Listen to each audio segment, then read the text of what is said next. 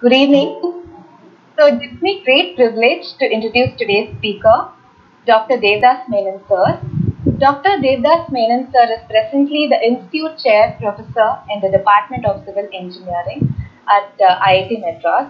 Sir is engaged in teaching, research and consultancy in structural engineering. He is developing a holistic approach in education with emphasis on inner development and transformation. He teaches two popular elective courses at IIT Madras, namely the Self-Awareness and the Integral Karma Yoga. Professor conducts workshops for students, teachers and corporate organizations on finding meaning and fulfillment in life. Sir is the author of a number of books, namely Spirituality at Work, The Inspiring Message of Bhagavad Gita, and Stop Sleepwalking Through Life, published by Yogi Impressions. My hearty welcome to you, sir. We are extremely thrilled to have you with us today. We are looking forward for your great session, sir. The stage is all yours. Thank you. Namaste. Can you all hear me? See me? Can you hear me? Yes, sir. Yes, sir. We can see you and hear you. Okay. So, first of all, I wish to thank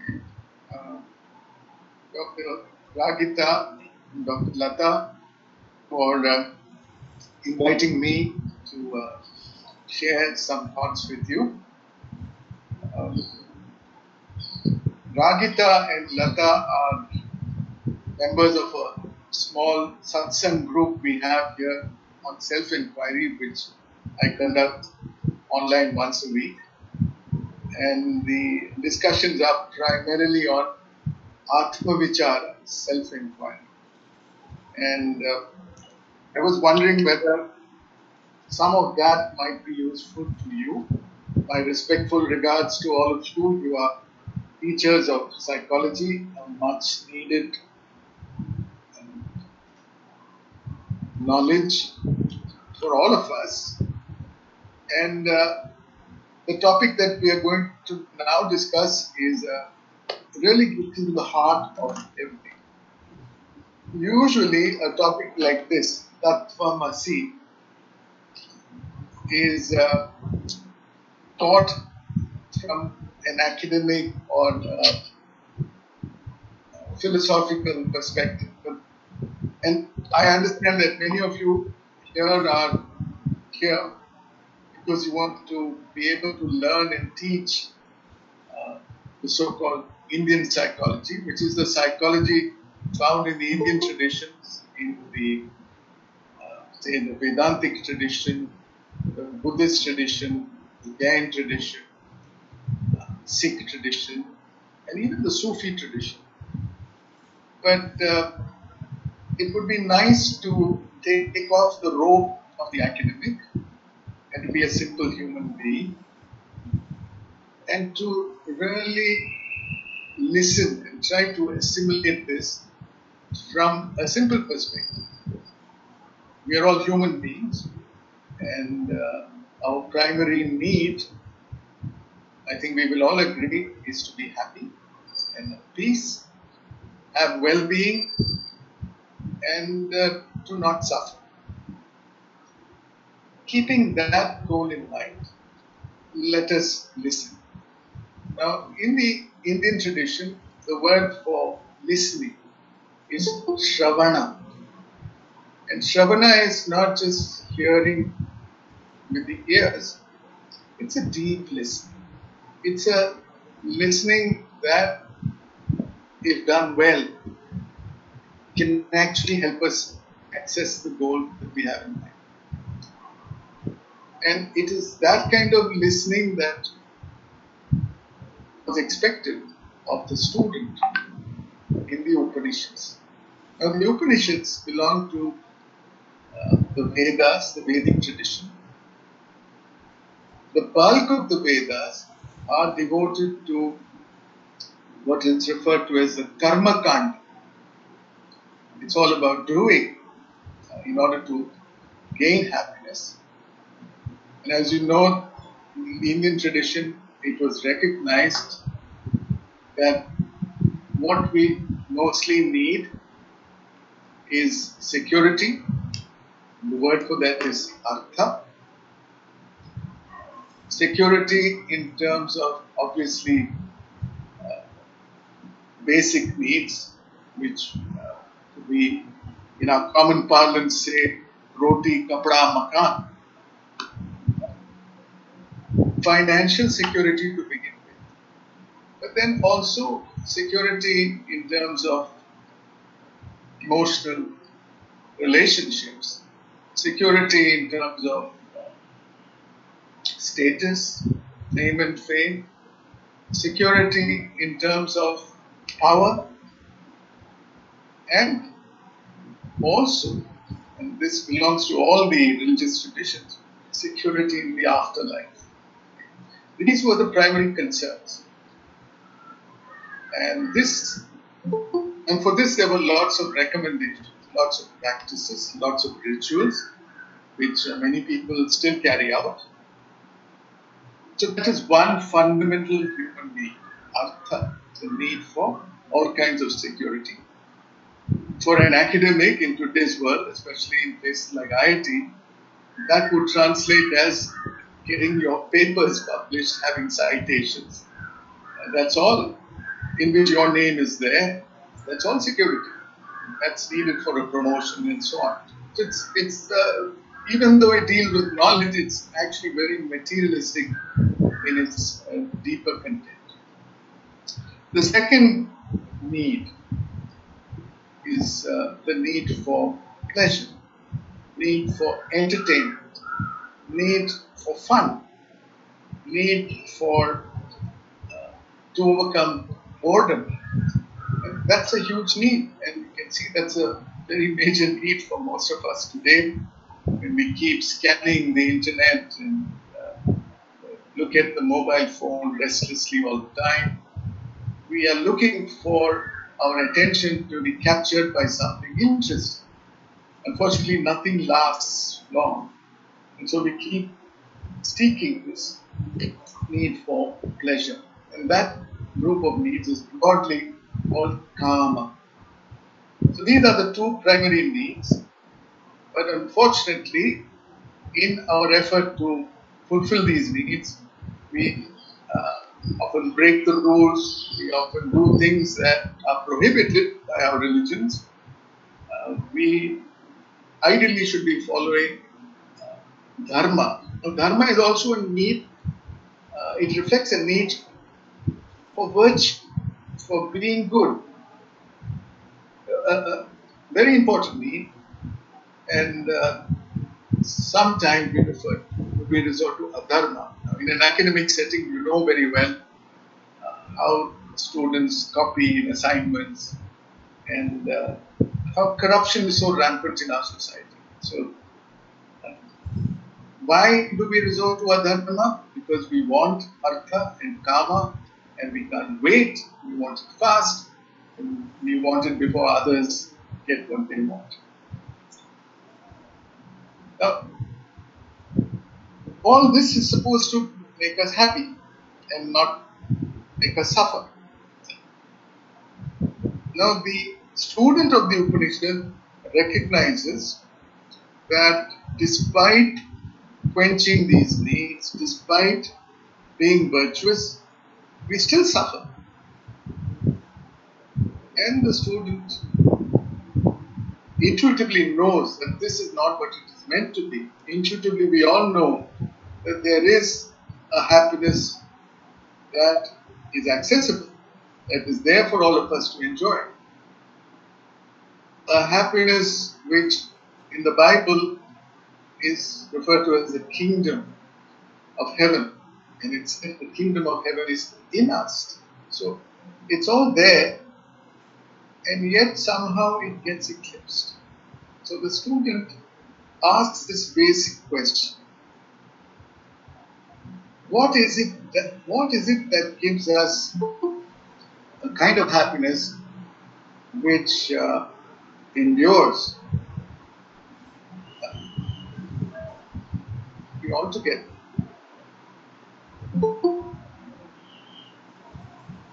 literature is what contributes to Atyantika Dukkha Nivritti, a complete cessation of suffering, if that is possible, and Paramananda happiness, the highest happiness, which is always available.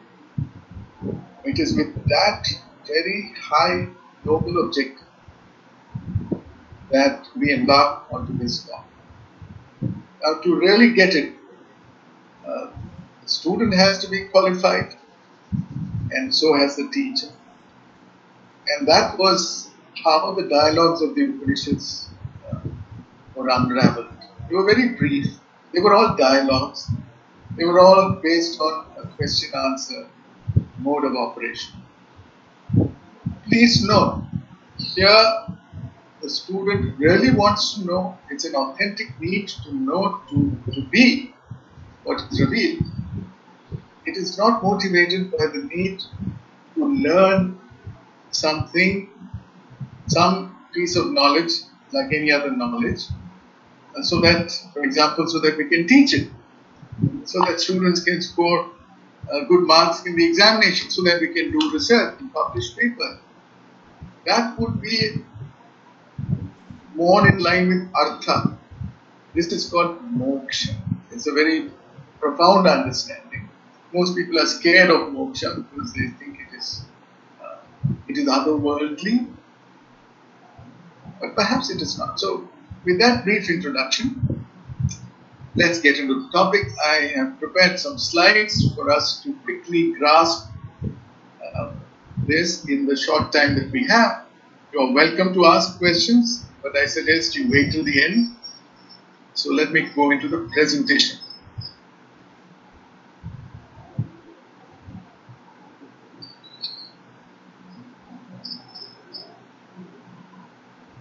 Can you see the screen? Hello? Not yet, sir. No, sir. We can't see, sir. Wait. Share.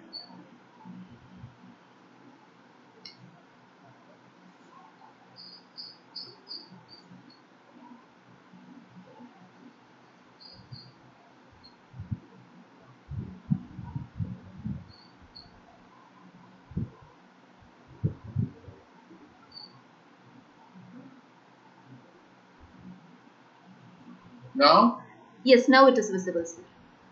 Okay. Can you see the whole screen?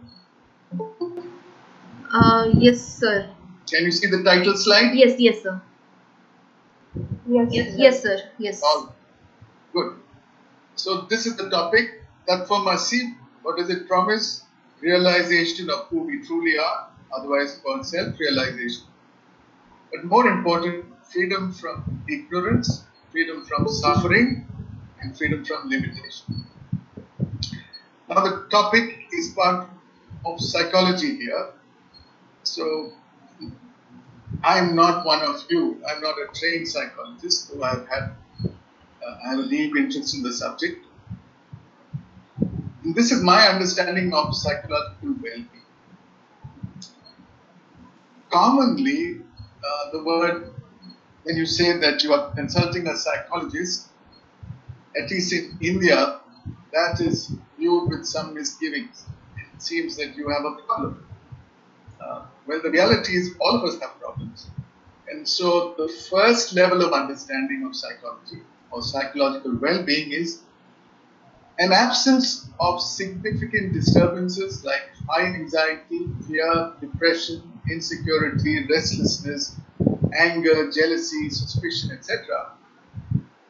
But this, for an institution, it's good if you don't have reports of suicides and depression and people complaining. But this does not imply psychological well-being. And usually, even institutions go to psychologists, seek counseling only if there are significant disturbances. Very interesting. What is taken as normal and granted is presence of normal disturbances, not significant disturbances, such as constant mental chatter, distractibility, perpetual hankering for different objects of desire, half-hearted or lethargic engagement with life. This actually indicates a lack of well-being. But this is normal. But the real use of psychology in its true sense comes with a third understanding. It's positive signs of well-being, such as equanimity, inner peace, inner security, self-confidence, sense of mastery, purposeful and joyful engagement with life. These are the true indicators of healthy psychological well-being. And it is in this direction that this presentation, this talk is directed. So let's be very clear. If you go by this third criteria, all of us need it. So we are not here to talk about how to handle people with neuroses of different kinds and psychoses of different kinds, which is where much of Western psychology has done good work and relevant. This is a much deeper healing for everybody, and it actually covers the other element as well. So let me begin with a graph which really summarizes the situation. On the x-axis is the usual indicator of feeling good, of doing well. So if you, on the green side, we are performing well. If we are on the red side, on the left side, we are performing poorly. And on the y-axis, we have two levels. You have the normal working hours where we are expected to perform our jobs, where we have high energy and high arousal. And on the lower side, we have low energy and low arousal when it's time to take rest. Within the human system, you have the ANS, which is the autonomic nervous system, which is said to be sympathetic when it's aroused, and when it is relaxing, it is said to be parasympathetic. Now, ideally, it is to be aroused during the working hours, and it is supposed to rest into the parasympathetic mode in the evening and night times when we are taking rest. Ideally, it is to be a system that operates with balance. So that's on the green side. But often we are on the red side. That's on the left side. On the red side, we tend to be oversympathetic. That means we are kind of hyperactive, we are stressed. That is a modern disease that we all suffer from. And when we go home to take rest, we are not able to take rest. We often bring the problems from work to home, and sometimes we carry the problems from home to work. And so we are switched on even when we should be switched off. And so that's called a sympathetic bias. It's almost like a computer. Today, that's a language everybody understands, which is always switched on. And there are programs running in the background that we started, we don't even remember when we started, that are still working, and the system can't really handle this effectively. The hard disk gets worn out very quickly, and when it's tested, when there's a crisis, the system sometimes hangs. You know what I'm talking about. So it's necessary to, let's say, to reboot the system periodically, but we really don't know how to do that so that the system works efficiently. What are some of the indicators of the green side, of high performance? Well, there's a sense of exhilaration, passion, and joy. There's a feeling of love not just for human or sentient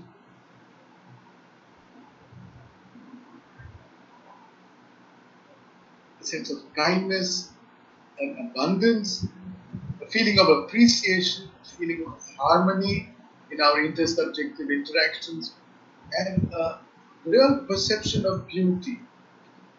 There is goodness here in all senses. Satyam, Shivam, Sundaram at play.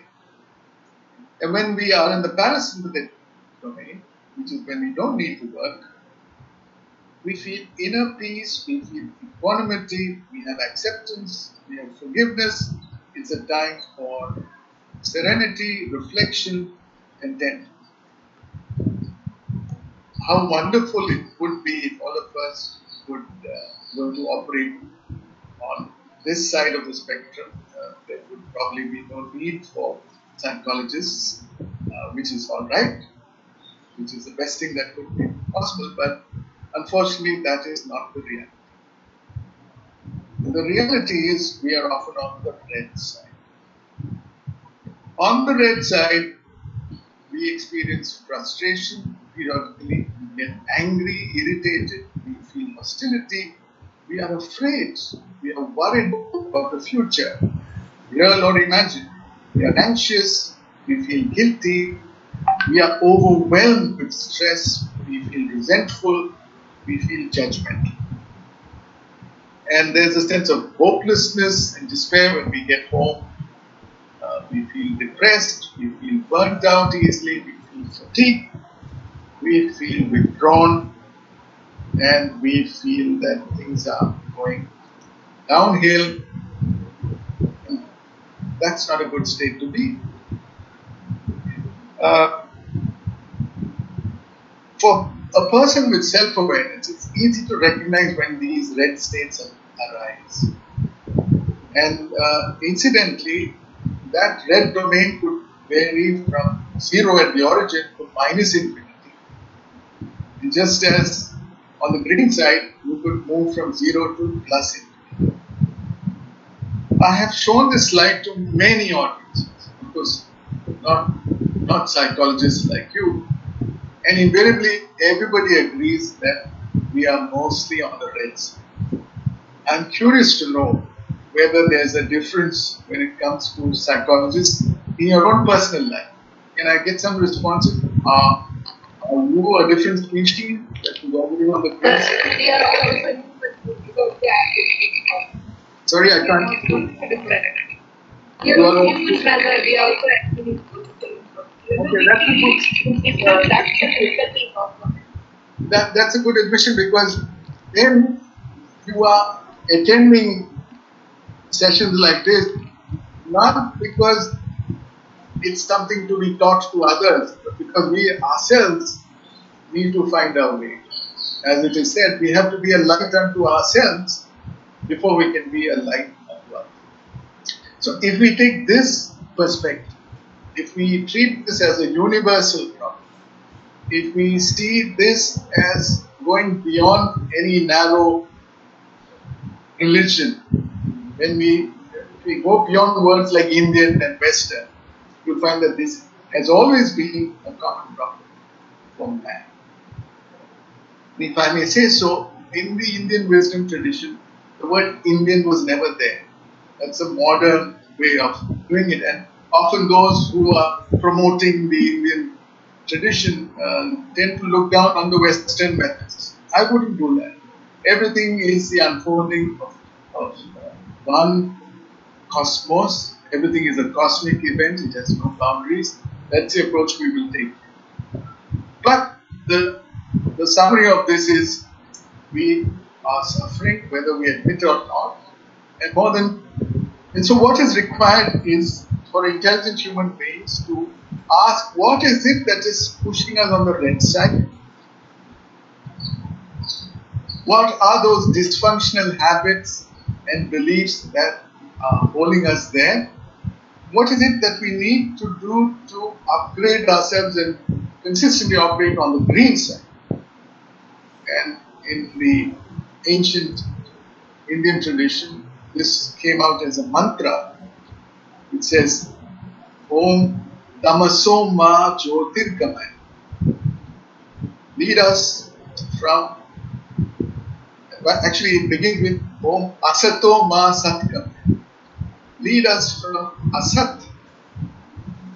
Asat reminds us of the word Asatyam, which is close to it. But actually Asat, in a deeper sense, refers to anything that is subject to change, that is an appearance. Lead us from Asat to Sat. Sat is that which is an ever unchanging truth, a reality, a being. Asato ma satkame. Tamaso ma jyotirgame.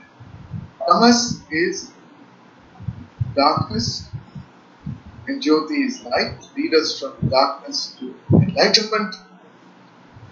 Mrityur ma amrutam game. Mrityu here is not just death, it's depression, it's going downhill, it's almost like death.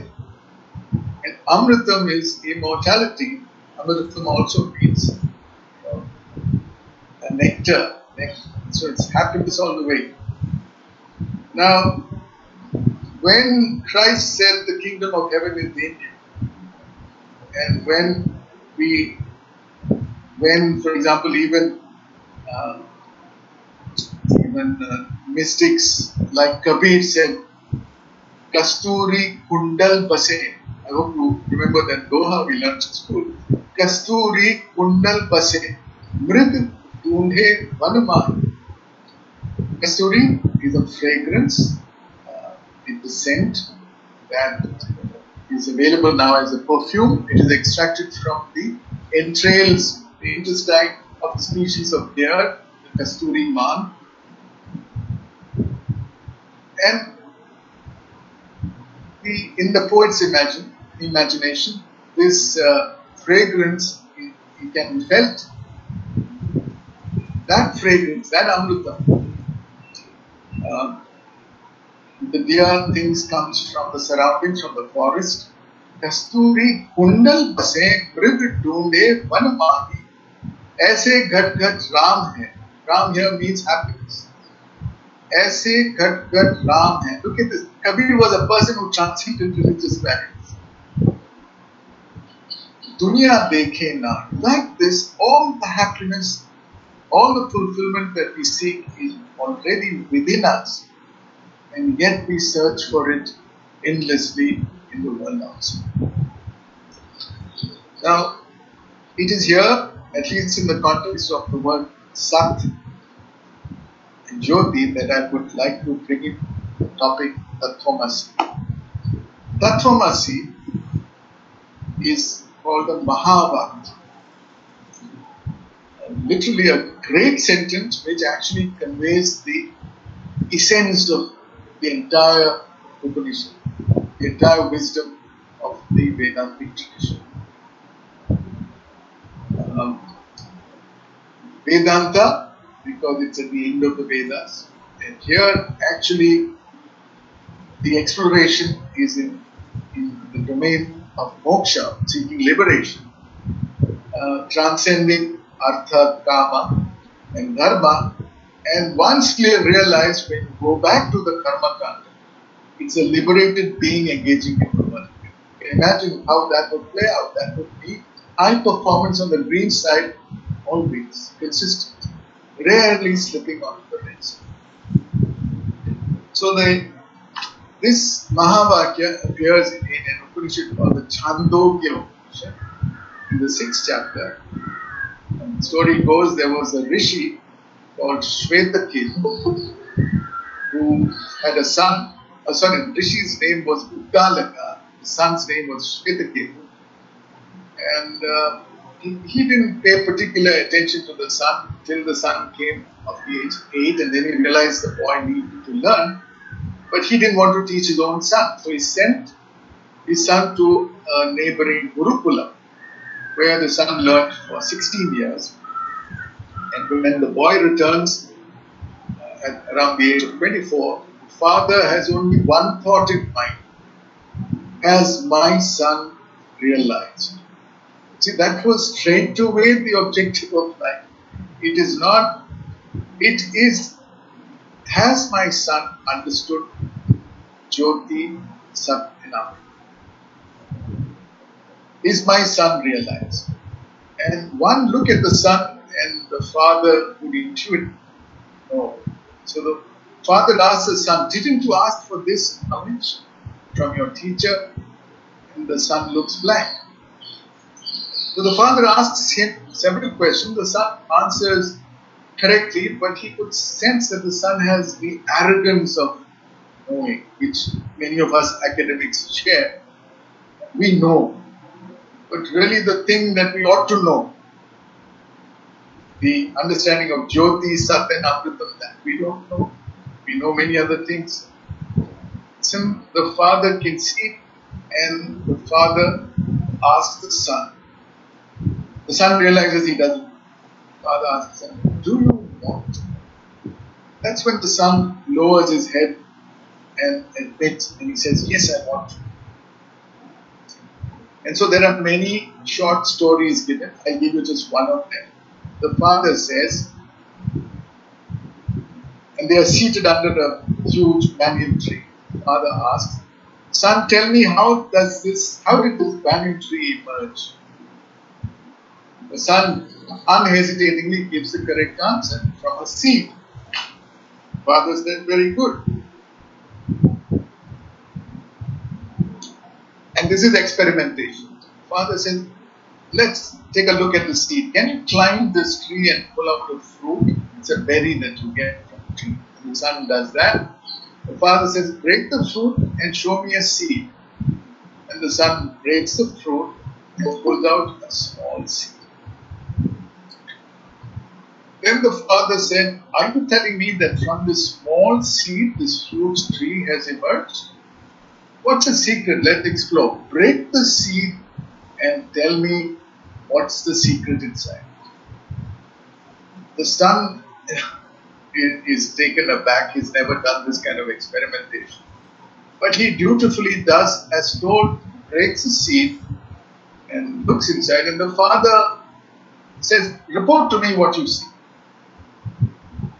Son doesn't know what to say, but he says, I can't see anything. And then the father closes his eyes, pauses in meditation, and tells his son, from that apparent nothingness, this whole tree has emerged. From that nothingness, apparent nothingness, you and I and this whole world has emerged. And into that apparent nothingness, everything goes back. That unchanging substrate, that Sat, that you are, that Tat, Tvam, you, Asi. That's the topic we are exploring. Coming back to suffering. The Buddha's first noble truth, which we all know. See, Buddha, when he was young itself, recognized the real problem, the human problem. What is the noble truth of suffering? Birth is suffering, aging is suffering, sickness is suffering, dissociation from the loved is suffering. Not to get what one wants is suffering. In other words, whenever something happens contrary to our expectation, whenever people behave in a manner contrary to our liking, whenever things happen that we don't want to happen, we suffer. We are unhappy with whatever is unfolding in the present moment, and we resist it, and we imagine that happiness lies somewhere in the future. We are looking for ways to access that. Why do we suffer? And the Buddha was a very keen psychologist. You must realize that the entire Indian psychology was not based on behaviorism, not based on third-party understanding, was not based on conducting research, taking statistics and finding a pattern in that behavior. The method of research was very simple. It was going by your own personal experience and realizing that is the experience of everybody else. So it's an experimentation within oneself, by oneself, in oneself. We'll go into deeper with that topic a while later. But the first thing the Buddha observed, whether you look inward or you outward, is everything is subject to change. Ever changing. Everything that is manifest is ever changing. And if we take the meaning of Sat as ever unchanging truth, all that we see and experience will come under the category of Asat. But it's always changing. And so he said this in his own way. He said, Anityam, Anityam, Sarvam Anityam. Anityam, not Nityam, not changeless, not permanent, but all transient. And because we don't like that, especially when the going is good, and he also went one step further. He said, the world and people and things that we take to be solid, they are not what they appear to be. The world is not what it appears to be. This is something which even modern physics testifies, because if you go to subatomic level, you like Shweta Ketu discovered, you really don't see anything. It's all empty space out there. If you go to outer space also, it's all empty space out there. It's 99.9999% empty. So he saw this clearly, and that's how he came up with the next powerful statement. He said, Shunyam, Shunyam, Sarvam Shunyam. So the Sat, if you wish to retain the use of the word Sat, is something that is formless, that has a potential to manifest any form. But whatever is manifested has a birth and a death. If you cannot accept that truth, you will suffer.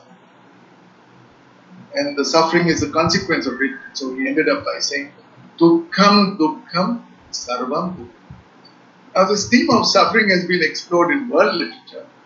And one of the quotes that I'd like to give is from Henry David Thoreau, who's put it beautifully, the American writer. He said, the mass of men lead lives of quiet desperation. Look at that language. Quiet desperation. It's so subtle, but it's always there. And we are unwilling to accept it. Well, is there a better way to live? That is what we will explore. So, in self-inquiry, we are looking into ourselves. We define, and all of us think we are the body.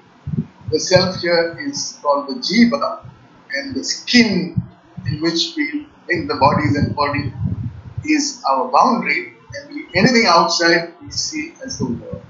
Me and not me. And that world, the whole landscape, the whole cosmos outside is called Jagat. Very simple. If we go by this definition, then the problem is the self is finite, is limited, and it suffers from this sense of lack and unease because it experiences, as the Buddha pointed out, Anityam, Anityam, Sarvam Anityam, Shunyam, Shunyam, Sarvam Shunyam. That, of course, may not be understood by all, but definitely Dukkham, Dukkham, Sarvam Dukkham. So, we all feel this. And to overcome this sense of lack and unease and boredom, what do? We look for happiness. Where do we look? We look into the world. So that's the only thing that is there other than the unhappy self. And that's what we do. We look for objects promising happiness. What are these objects? So we are the subject, and there are these objects out there. They could be material objects. They could be academic degrees. It's all artha. They could be relationships. They could be activities. They could be substances. They could be addictions. Whatever. There are things that promise happiness, and so we reach out to them. We feel attracted to them. And that attraction is called raga. So I also bring in simple terms. We feel a raga, an attraction and an attachment, and we go after them.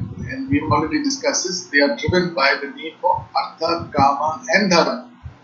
These are the three purusharthas, the objectives of human living, apparently. And yes, we struggle hard and we do get those objects, but nothing lasts. Okay. This outward movement is called pravritti. Vritti literally means a movement, vibration. Pravritti means a movement outward. We are relentlessly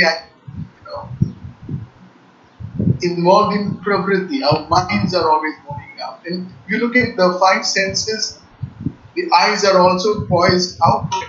They don't look inward, they look outward with ears, the nose, etc. So it's natural that we look outward for everything. Even our thoughts move outward. And then we acquire these objects. They give us temporary happiness. And as you know very well, that happiness does not last long. And often it turns to its opposite. Typically, relationships take the classic concept of falling in love. Sometimes we fall in love and then later we are disappointed, and love turns to hate sometimes, often. And then the girl who would ask, what the hell did I see in this guy in the first place? Well, we see what promises happiness, what drives the dopamine in our brains. And it's not as though the other person has changed. It's just that we didn't see the big picture. And we invested our happiness on an external object, and no external object is nitya. It is anitya. It changes.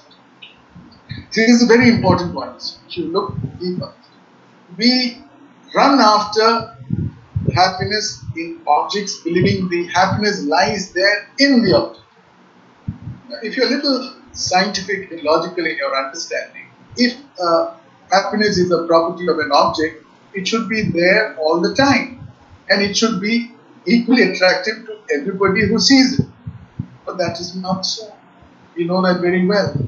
So where does the happiness come from? This is important. Maybe the happiness is actually in us, as Jesus pointed out, or as Kabir points out. Maybe it's in here and it's somehow reflected in the object. And yes, when there's a union, that's yoga. When the subject and the object become one. When I acquire the cell phone that I desperately wanted, or when I unite with my partner or whatever, there is definitely a blissful experience of happiness. It doesn't last long. It's as though the unhappiness disappeared. And this is a deeper understanding. So it's not that happiness is intrinsic to the object. It's not that we want security. Maybe it is we want freedom from insecurity. It's not that we want pleasure, want karma. Maybe it's because we want freedom from craving, freedom from boredom. Maybe it's not a desire to be good. Maybe it's freedom from the sense of being bad or feeling guilty. It's essentially a freedom from the subjective sense of limitation that the object points to. This is a real deeper understanding. And when you do that, you will realize that what we really want to discover is the happiness that is already there within us. And this is exposed, this truth is exposed when we start feeling aversion, dvesha, when we have ill will, when we have hatred, and when we feel fear, aya. We feel fear that the happiness will not last. We are afraid that things will happen in the future that are not going to be good. And so we go through this cycle. It's an endless cycle. From lack and unease, a movement outward, pravritti towards objects promising happiness, getting happiness for some time, and then going back to lack and unease. This cycle, well acknowledged in the Indian tradition, this merry-go-round, which more appropriately is called sorry-go-round, is called samsara, the cycle of, endless cycle of, essentially, of suffering and then escape from suffering and a return to suffering. This is the reality of life. Now, in the beginning, we don't see this, the honeymoon period of life when we are young. We don't feel this much, but it starts pinching up to a certain point. Then you get fed up. It is then that you say, there must be a better way to live. And when you do that, you drop this project. What is the project? The daily project. You recognize the daily project is this cycle, managing despair, and you're looking for the real solution. The real solution does not come from pravritti, and you recognize, and thanks to the words of enlightened people, you recognize that the root cause is ignorance. It's called avidya. And that deep-rooted ignorance lies from really not knowing who I am. This is the fundamental definition of avidya. Not knowing who I am and mistaking myself for who I am really not. So this search for discovering who am I is now a new direction to take. It's an opposite direction. We are not looking outward at the world. Mind you, the entire psychology that you are dealing with is all about navigating in the transactional world out there. That's called the vyavaharic world. But if you want to discover who we truly are, then it has to be inward, paramarthik, that's the word. It's a spiritual psychology we need, and then we can go back to the world outside, so-called outside. So this is the fourth Purushartha. Moksha, which is really what we all want, but we are looking in the other direction. And moksha literally is liberation. It's freedom from ignorance, suffering, and limitation. So here, the problem of unease and lack came because we identified with a separate self, a body and a mind, which is finite, which feels limited, and suddenly you realize you're not that, you're much bigger, you're the whole. So we begin with where we are. We are identified here with the body, we feel we are inside the body, and the world is out there. And there's a transaction going on. Let's take perception. To begin with, let's take visual perception. There's an object out there to be perceived. Right now, all of you are looking at your laptop or phone. You're looking at a screen. That is what you're perceiving. How are you perceiving this?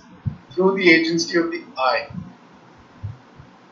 Now, science tells us that it's not the eye that's perceiving it, it's the retina and the convex lens in the front which takes the image and passes it on to the retina. And if you really study science properly, it's a question that you could have posed to your science teacher, that the image is always inverted and diminished. You remember? Now, what the hell does that mean? Does it mean that the real world out there is ulta, upside down, and it's much bigger than what it is? Then science don't see the image. You don't see the object, you see an image because the rods and cones, the optic nerves at the back of the retina transmit a signal which is decoded in some area of the brain, and you see an image. Now the word image comes from imagination. image is clearly more thought-like than matter-like. And then we conjecture, we extrapolate that there must be a real material world out there which we are seeing. But if we go strictly by our own experience, mind you, the Upanishads insist, go by your experience, but that's all you have. We have to admit that what we see is a world that is more mind-like than matter-like. And so the Upanishad, the Mandukya Upanishad, for example, says, is it different from what you see in a dream?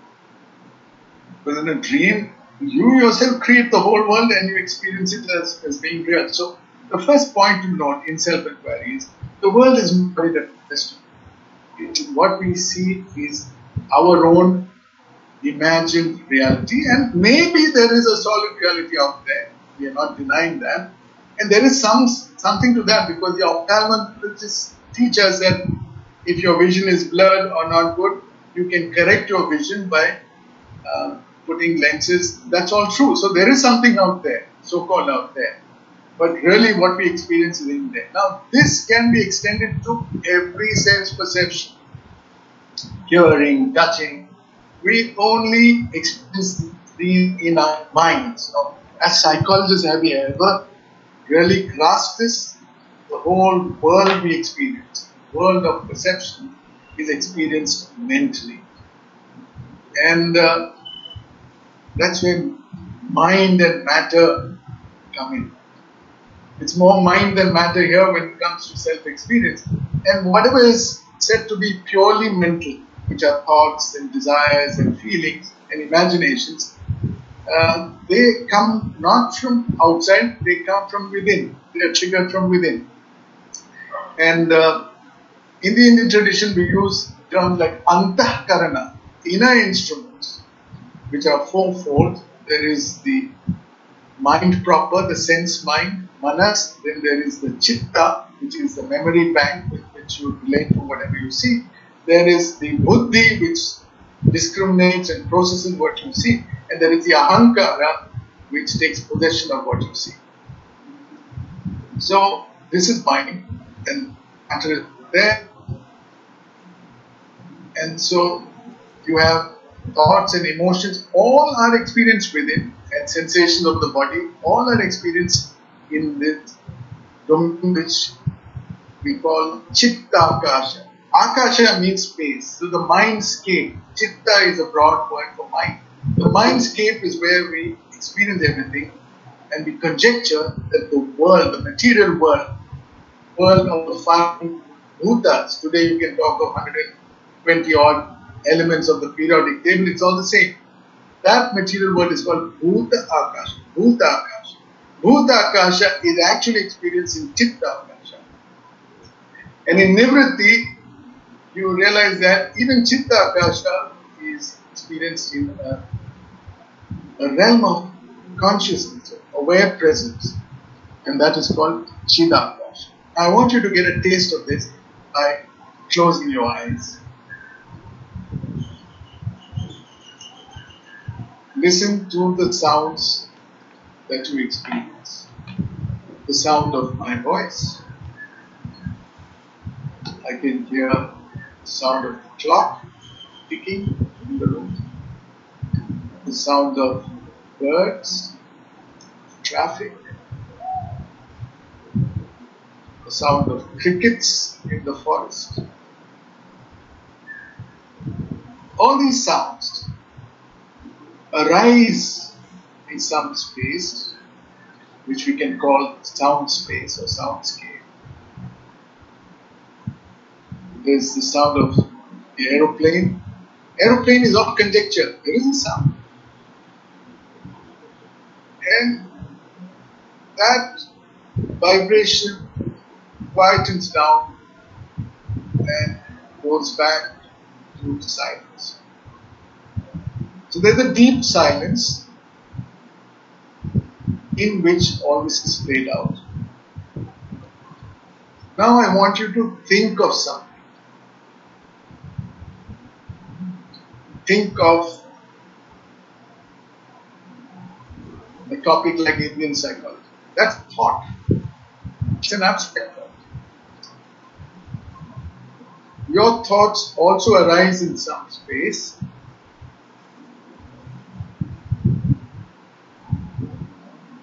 They are sustained for some time by the chain of thinking. And they recede and subside into what space? It's a space of awareness. Everything is playing out in a space of awareness. Now go back to hearing the sound.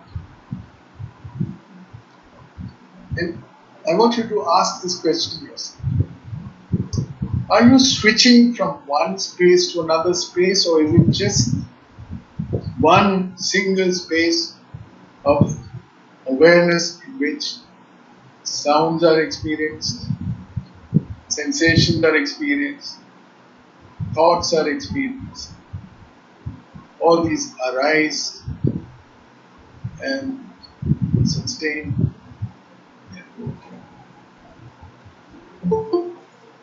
If I ask you a simple question, are you aware?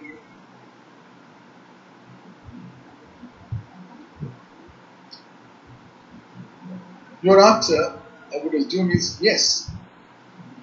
This is so obvious.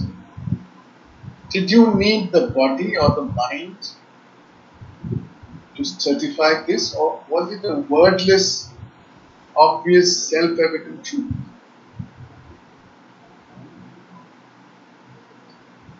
There is a aware presence which is self-aware,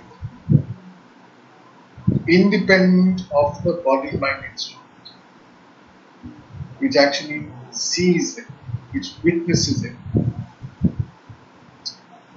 That is what Tattvamasi points out. Okay, you can open your eyes and look again to the next slide. When we talk of interrelationships, me here, conventionally I believe I'm in here inside my body-mind, and you are out there inside your body-mind. And we have an interaction. I have opinions about you, but really you are an image. And I have an idea of you, which I think you are. And that's the big mistake we make, because we don't know it. And my idea of you may be good. You're a good person, especially if you think well of me and sing my praises and dance to my tunes. And you're a horrible person if you do the opposite. And it can keep changing, because that's how the transactional world is. It's a finite, limited, partial, biased understanding of the world. So the same is true of my idea of the world. It's all happening in here, in a limited domain, which is conditioned, which is biased, which is governed by a set of beliefs. That, first belief is I am this body, which are really not true. So that's all in the realm of Chitta Akasha. But if you see it from the perspective of the true witness, in which all this drama is unfolding, that is the domain of Chitta Akasha. So there is an ever unchanging reality. See, the witness is not affected by whatever is witnessed. Whatever is witnessed is multifarious, but that which is witnessing is not affected. It's like the movie screen in which all kinds of movies play out, but the screen is never affected. Or it's like the space in this room, which is not affected by what kind of things you put in, what people come in or go out, good people, bad people, whether you have kind thoughts or you have unkind thoughts, the space is not. So Chitta Akasha is all allowing, all permitting, it's ever unchanging reality, it's the sense of who you are, and it is self-aware. Awareness brings in knowledge, jnana, and presence brings in being. So that's what we are. We are beings, and the human part of it comes later. Witnessing the Chitta Vritti. Chitta Vritti is a vibration that is experienced, that is seen to arise in this self-aware presence of Chitta Akasha, and it is sustained, it's ever changing, and it subsides. So that's clearly the mind. But the Bhutakash, and you see the body and the world always appear together. They are seen appearing in Chittakash, but the whole thing is sustained by Chittakash. The common Swarupa, the stuff of everything that arises, must be awareness. Why? Because there's no other material. The thought, where did it start from? Where did the image come from? It came in awareness. It is seen from awareness, and it is made of awareness. So that is by default also called Sat Chit Anand. I am the witness ever unperturbed, and in the Gita, the word uses Om Vasudeva Sarvamiti. Vasudeva, many people limit to the idea of a deity, Krishna. No, but Vasudeva literally means that deity, that divinity which is, whose nivas is everywhere. Sarvam. Another Upanishadic statement is Isha Vasyam Idam Sarvam. Now we all believe that we are so and so. Okay, so there is the aware presence which doesn't believe anything. There is this body mind. And out of ignorance, we misidentify with who this body is, and that superimposition called Atsa. And so the unconditioned true self narrows down to a finite apparent ego self. And suddenly the aware presence is born. If you take Shankara's Tattvamasi, classically he talks of 6 moments that the body goes through. First, the body is conceived in the mother's womb, asti, and then it is born as a baby, jayate, and it grows, vartate, then viparinamate, it starts reaching its post-maturity, apakshiyate, it decays, and vinashyati, it perishes, it dies. The deha is linked to the word dahyati, which means it's going to be burnt in the old Indian tradition.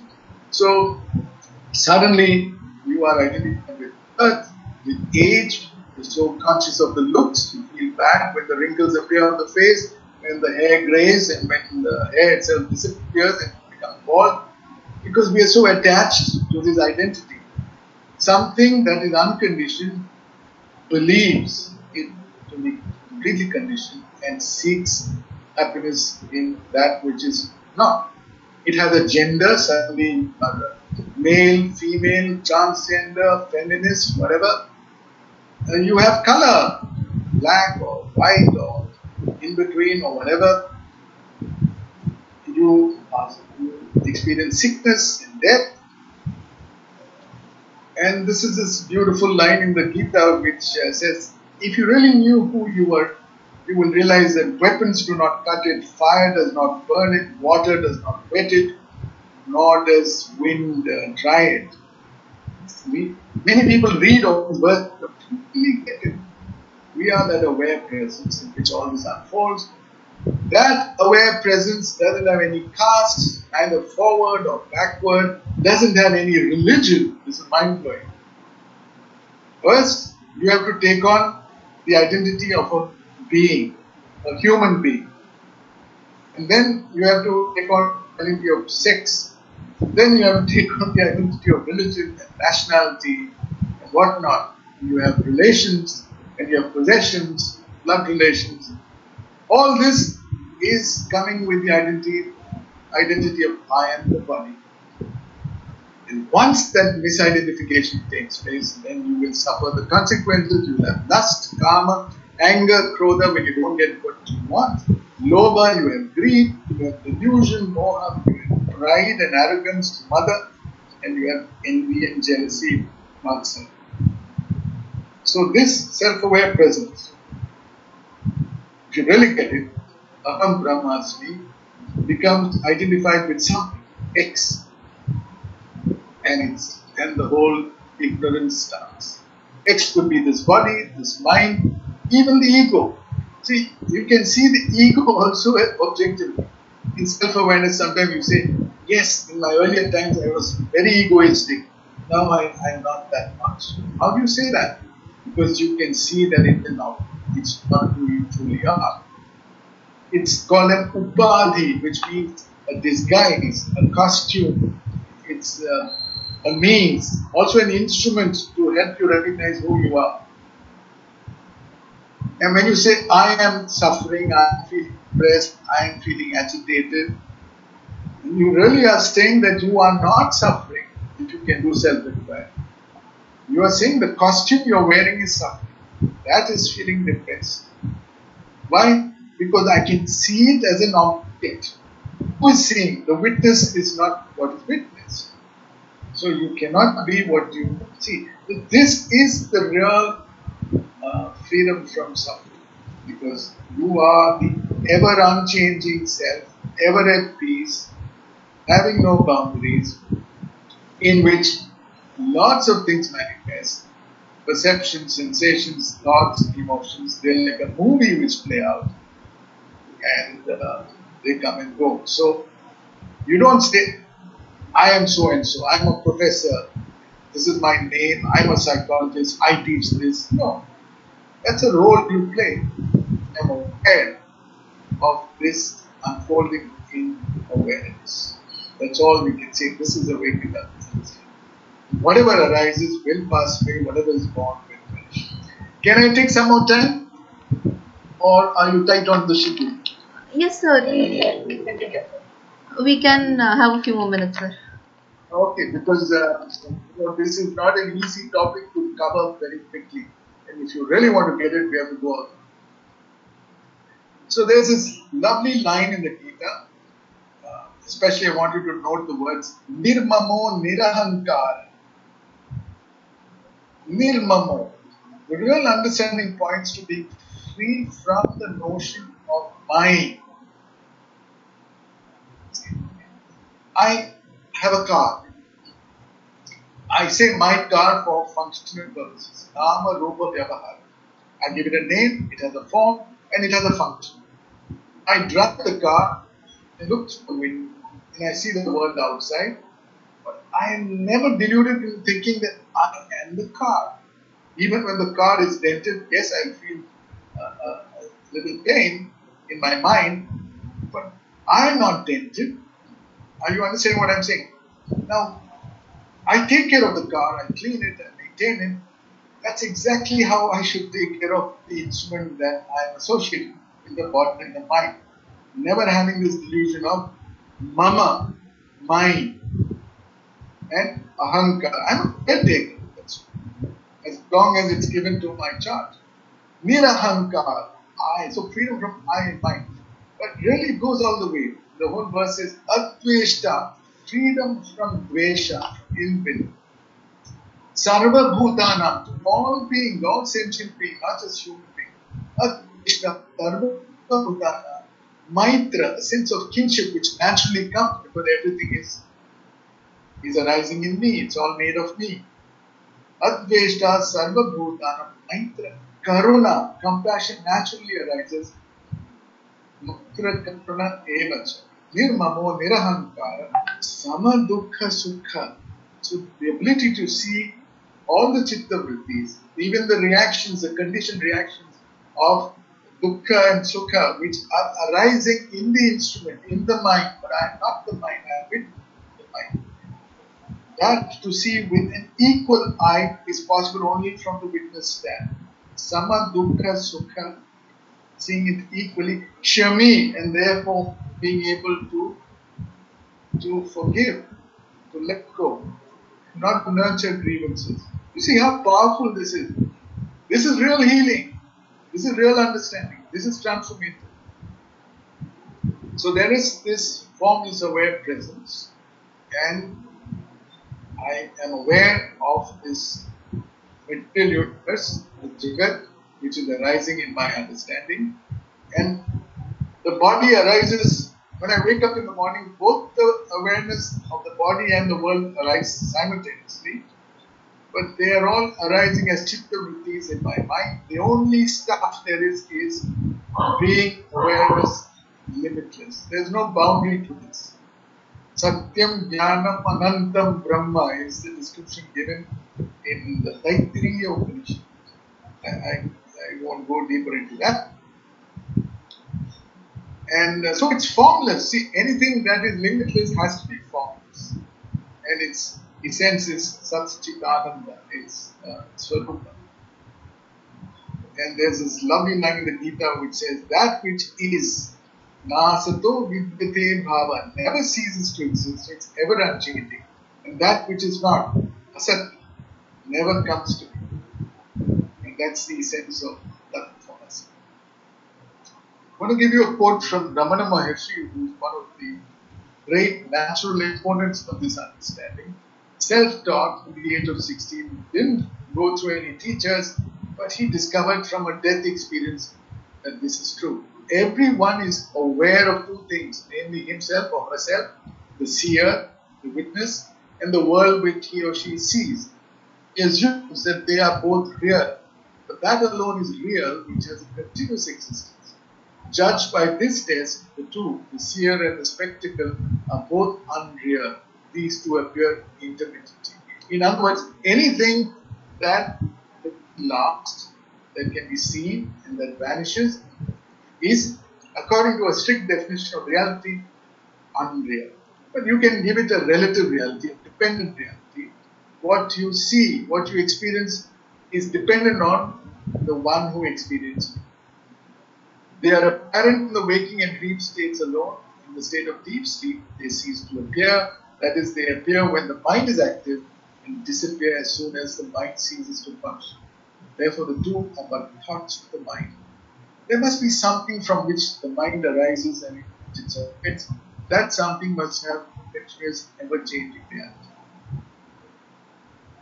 I'd like to bring in the metaphor of play. So why did this manifestation take place? Why did creation take place? There are many interpretations, but the one that I like is the concept of play or Leela.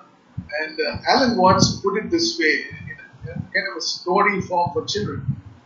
There was this awareness, if you like, God, formless, omnipotent, omniscient, omnipresent, capable of anything, but formless.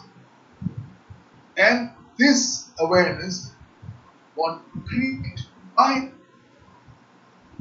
for fun, to play. Now, to play you need at least two people, right? So, if I create a clone of myself, and that clone is equally omnipotent, omniscient, and omnipresent, then there's no fun. The fun is when you don't know. And since awareness is all-powerful, the secret in the game of hide and seek that we play lies precisely when you don't know. That's how avidya comes into play. So, you don't know. Avidya is deliberately brought into play. And then you enjoy it for a while. After a certain time, you realize that there's a deeper meaning to this game. And then you want to really wake up. And it's then that you really awaken. And not everybody awakens. You can see for sure that only few awaken. But when you go back to playing the game, it's not the same you. It's an awakening. Shakespeare put it beautifully. He had an intuition and insight to this. He says, all the world's a stage and all the men and women, merely players, they have their exits and their entrances. So, if you have gone to watch a play or gone to a theatre, you can experience the power of that scenario. Or it could be the privacy of your own room or your house in these lockdown times. When you watch Netflix or whatever TV, the first thing you experience is there's a feeling of spaciousness, there's a distance between the witness and what is witnessed. So that the drama is playing out there. It could be a terrible drama, somebody's getting killed, it could be a horror movie, whatever. But I, the witness, am safe in here because it's a movie playing there. I'm not really affected, I can enjoy it. That's the essential understanding. And then A act really is able to make you sit at the edge of your seat with the power of depiction. So there are these beautiful rasas at play. The problem is, let's say ideally you would like to have the Shringara or Hasya rasa with your partner or even your employee or boss. But then if your partner is perpetually giving you a Raudra rasa or a Bhayanaka or Vibhatsa, then it's not easy. But once you realize this is just a game, and there's a joy in playing it, there's a different game. There are these lovely serials, very popular. There's the Ramayana serial. You have a character of Ravana and Rama. On stage, they really convince us that one person is totally evil and the other is a noble lord. But backstage, these actors are good friends and they shake hands when you go to the green room.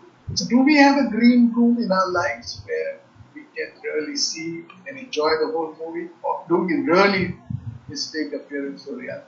That green room is Chidakash, to which we need to enter. Here we are the one actor playing many roles, some of them are conflicting, you can see here.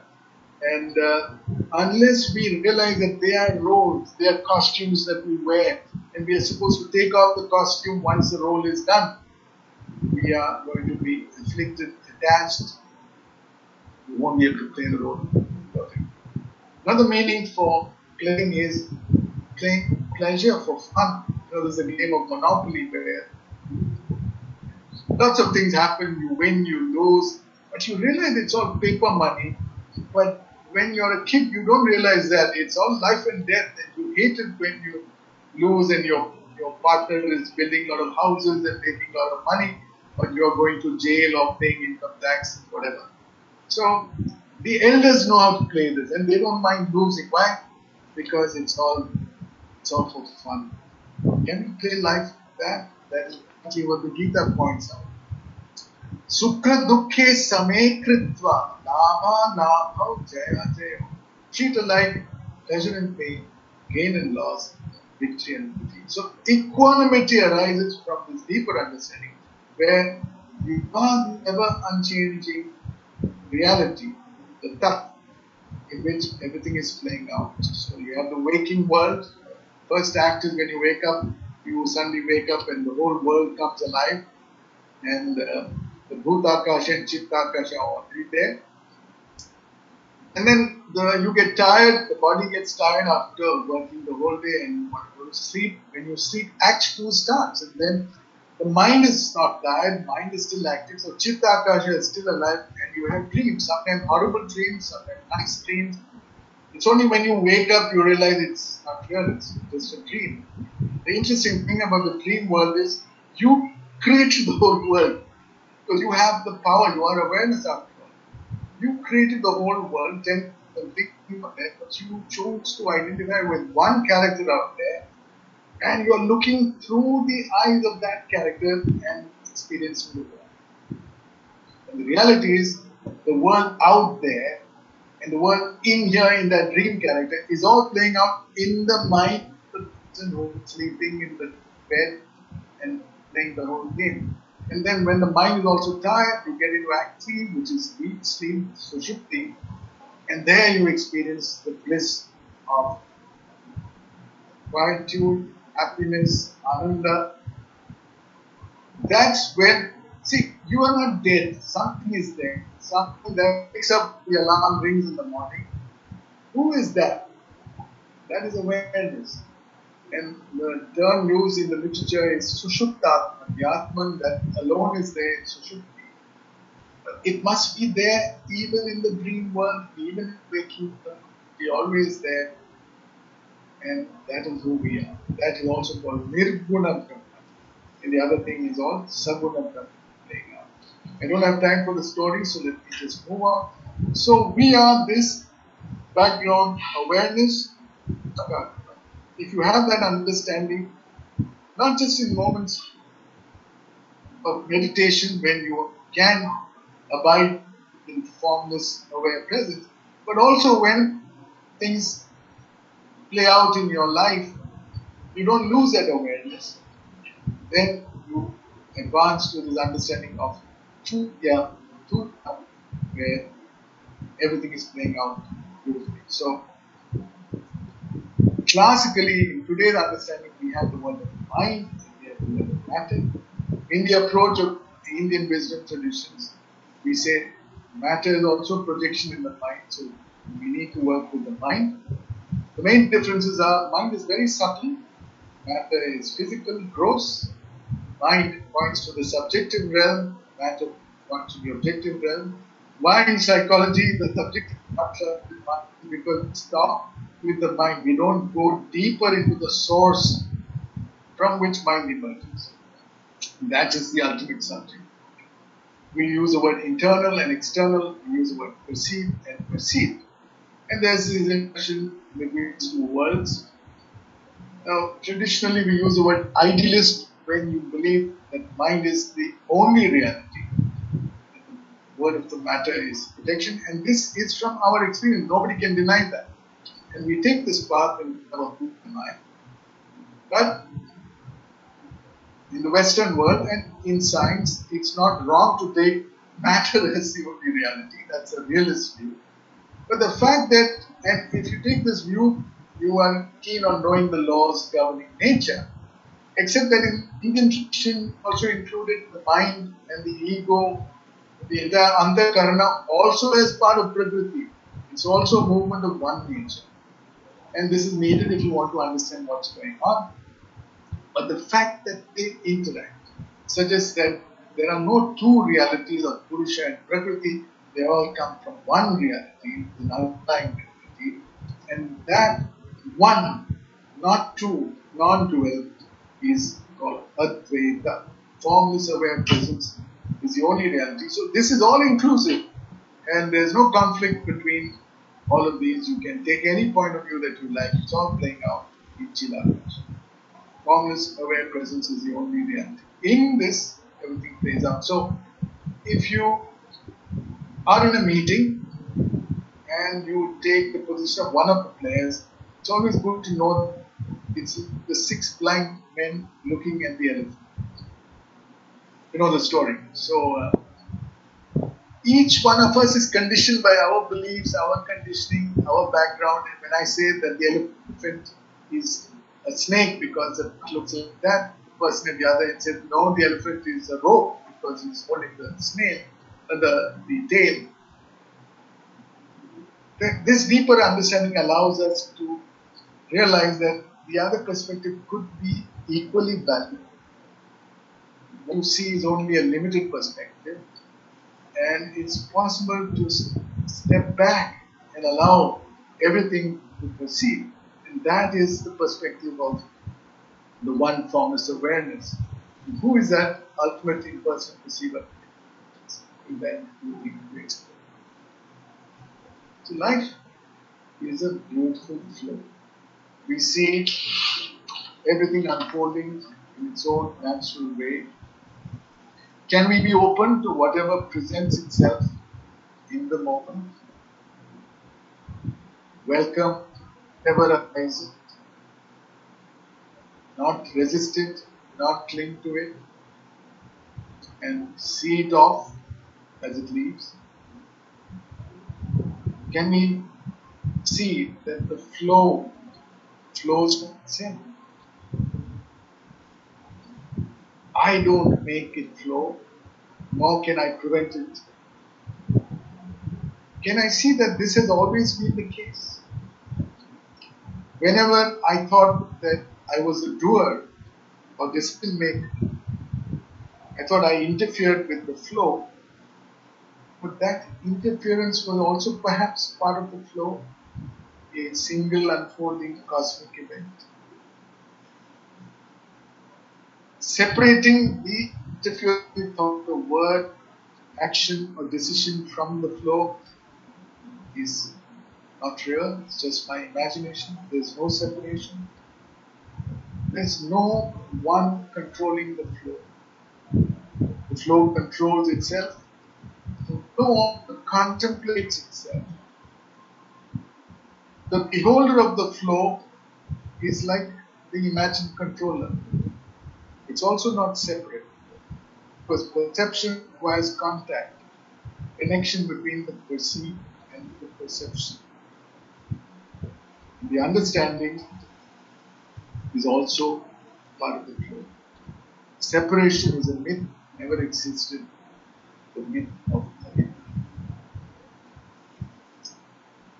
Now, this is the root problem we suffer from, pointed out by the Gita. We really think that we are separate doers, not recognizing that it's all flowing on its own, the cosmic flow. Prakrite kriyamanani gune karmani sarvashana. Actions are entirely done by the modes, triguna, nature. Ahankara vimudhatma kartaham iti ananya. But the deluded ego self, the so-called I, imagines foolishly, I am. So I don't have time for this story. I want to thank you all for being here. And just to let you know that in IIT Madras we have sessions like this, and some books have come out. You can see them if you wish to. But I'll stop now and take some questions. Thank you. Thank you very much, sir. That was indeed a very engaging and informative session, which taught us